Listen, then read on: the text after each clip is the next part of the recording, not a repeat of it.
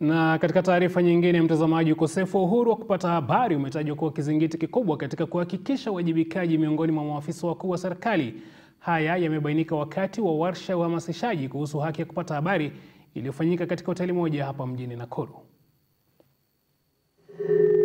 Ni warsha iliyoandaliwa na shirika la Katiba Institute, shirika la kutetea haki za kibinadamu kwenye Jumuiya ya Madola na kitengo cha haki za kibinadamu Midrift Human Rights Network mjini Nakuru. Akihutubia waandishi wa habari, mtaalamu wa masuala ya katiba Profesa Gai amesema kuna umuhimu mkubwa wa kuhamasisha wananchi haki yao ya kikatiba kupata habari. Is a concept in the Constitution which enables citizens to make inquiries from the government in relation to, let's say, some punishment given to them or their resources taken away.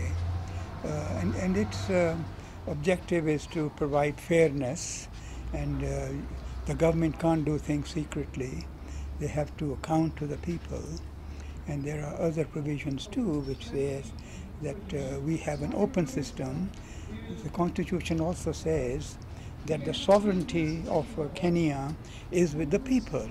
Gai amearifu kuwa kuna maovu mengi ambayo yanatekelezwa na maafisa wakuu serikalini, hali aliyosema inafuatia wananchi kukosa uhuru wa kupata habari. There's a very real danger of the abuse of power by the state and by these other institutions I mentioned.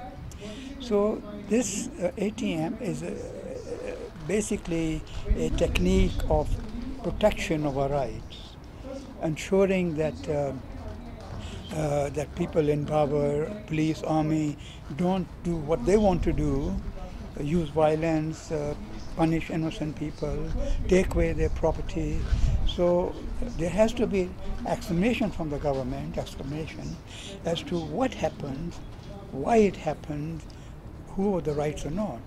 Profesa Gai alitoa wito kwa serikali ya kitaifa na serikali za kaunti kuwa kielelezo katika kufanikisha utekelezwaji wa katiba kwa kuwapa wananchi elimu kuhusu uhuru wa haki ya kupata habari. Other parts of the Constitution gives us as individuals, as communities, the right to participate. The term you may have come across called the right to participate.